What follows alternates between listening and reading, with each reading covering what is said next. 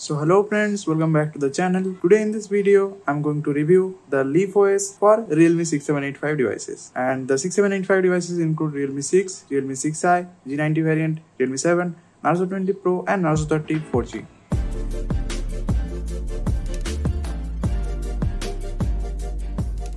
So this is a new ROM developed by Summer and this is Android 13 based, F2FS supported, Realme UI 2.0 based ROM. And the installation of this ROM from directly Realme UI 1.0 is shown in my previous video. You can check that out from here. Now talking about the changelog, there was a previous version of that and the changelog is new boot animation which is not working in Realme 6i, may work in Realme 6, and the security patch, the Chromium, and yes, in default apps you get the Chromium by default where you have to log in manually, but I have installed Chrome because I don't use Chromium personally. And here I would like to mention that we get a stock camera in this ROM, which is this camera.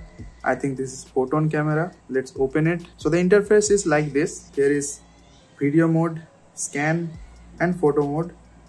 You get access of all the sensors like the depth sensor, black and white sensor, and this is the wide angle, the macro camera and the primary sensor. And for more settings you can click here and change this.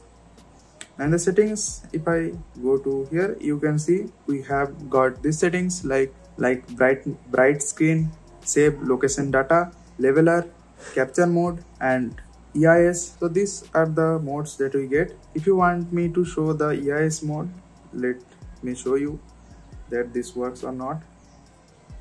So you can see it works like this, not so useful. I will turn it off. And here we get a resolution of 4K like the other cameras, and we also get a resolution of 480p, here you can see, and 720p. So these are really useful options.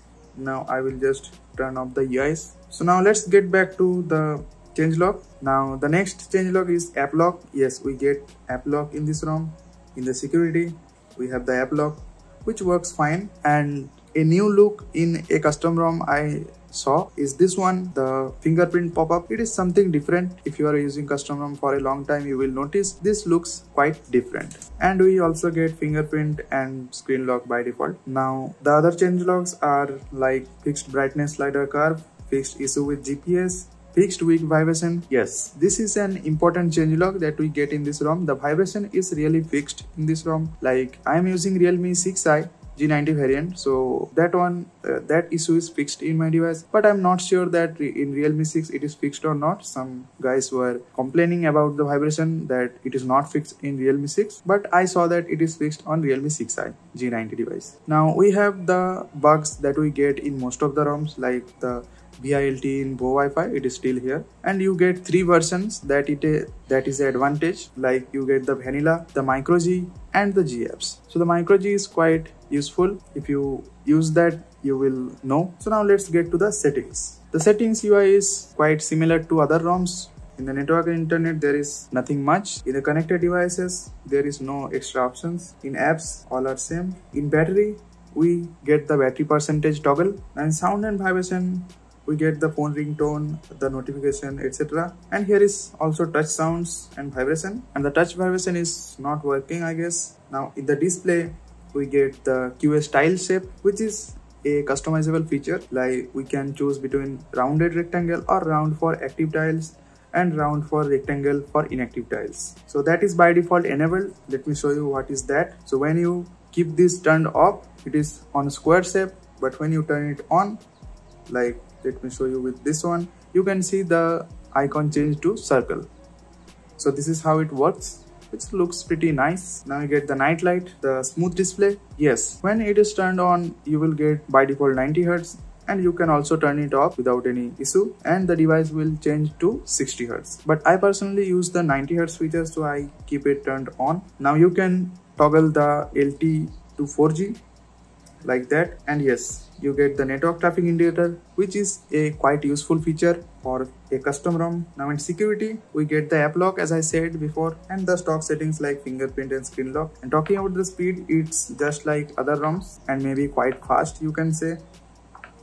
And the system, we get the gestures, And in system navigation, if we go to settings, we get the option to hide the gesture pill. So that is a good thing. And the blank space under the keyboard is not here after turning that option on. And we also get the 3-finger swipe to screenshot and a useful option which is long press for touch, which works pretty fine. You can see if I hold the power button, the touch turns on. So these are the options that we get in the settings.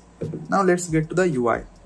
So the UI looks quite good, and the default wallpaper that was set in this ROM is let me show you. So the default wallpaper was this one. You can see here the wallpaper somehow cannot be downloaded.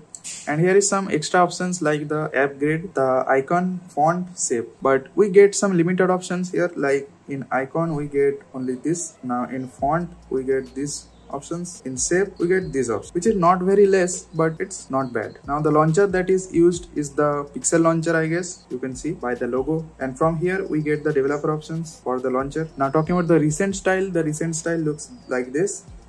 Here we get a screenshot option, which works fine, and you can directly edit the screenshot from here, and you can choose any app for that. And we get the clear all button. Now talking about bugs, I did not notice any major bug in this ROM, but for a time I noticed a bug, which is when you are watching Reels or watching YouTube or any other app, if you get a call suddenly and you pick up that call, so if you get a sudden call, then the default speaker will be shifted to the earpiece, and you will, just like other human beings, you will just turn up the volume and you will notice that the speaker is damaged or what, but the default speaker is changed to earpiece. To fix that, just close that app and open again, and that bug will be fixed. So that is a minor bug. Now talking about some performance features, I tested the CPU throttling without any script. So let me show you the screenshot that I captured. So this is the default performance without any script, I mean without using any performance script. So you can see the performance is not very bad but not good. The maximum CPU throttle is 83%. And talking about the scores are not great. You can see the maximum score is 1,43,000 and the minimum was 1,09,000. And the clock speed you can see is very low, like it's just throttled a lot. But this can be easily fixed by using a performance script. If you don't know about performance script, just watch these shorts, you will know about that. So this was the performance that I got without using any script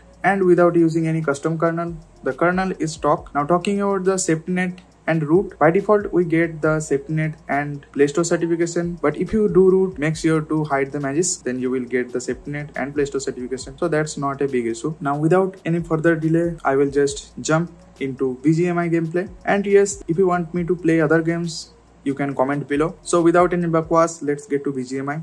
So I have started your favorite game BGMI with the FPS meter, which is cape mark, and I would like to show the modules that I'm using. So let me do that. So currently I'm using the cape mark enabler, the universal safety net fix, and the 90 FPS module for BGMI. And these are the hyper modules that I use for audio. Now let's get back to the game.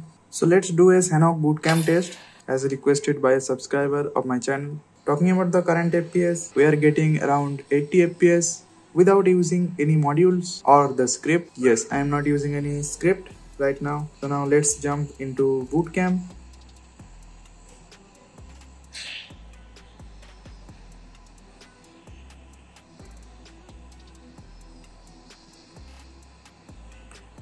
And for FPS, you can see the FPS by yourself. Actually, I did not notice the FPS when I jumped. So the current FPS is around 40 to 50 FPS. Not really good because I'm not using any script.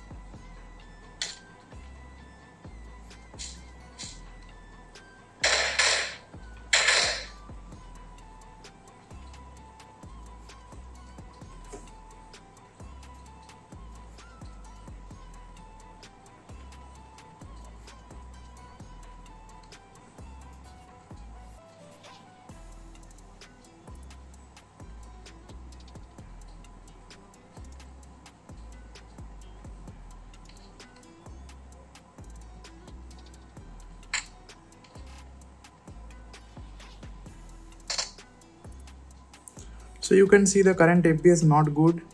It's not even touching 50 FPS. So I would like to just close this match because we are not getting sufficient FPS. Now let's use the performance script and we will jump to bootcamp again. Here is the high performance script. I will just execute that.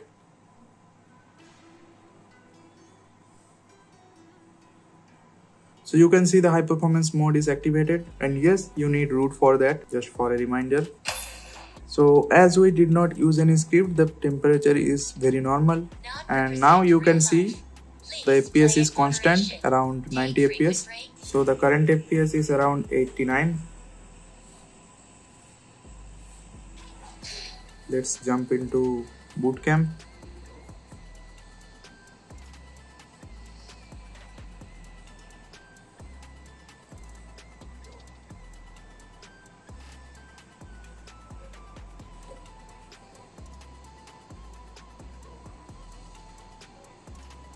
So you can see, as I said, the FPS is now very stable around 90 FPS because we have just used performance script.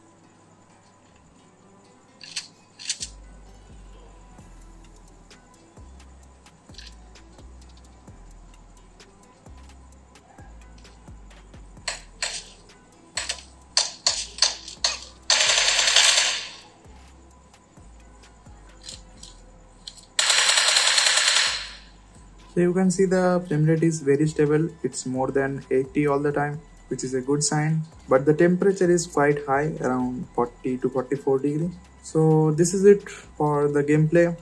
Now I will just close this match, and still you can see we are getting 70 FPS, but the lobby FPS is set to 30, so we will get 30. So this is it for this video. If you found this video helpful, make sure to subscribe to this channel and hit the bell icon so that you don't miss the updates. I will see you in the next video. Bye bye.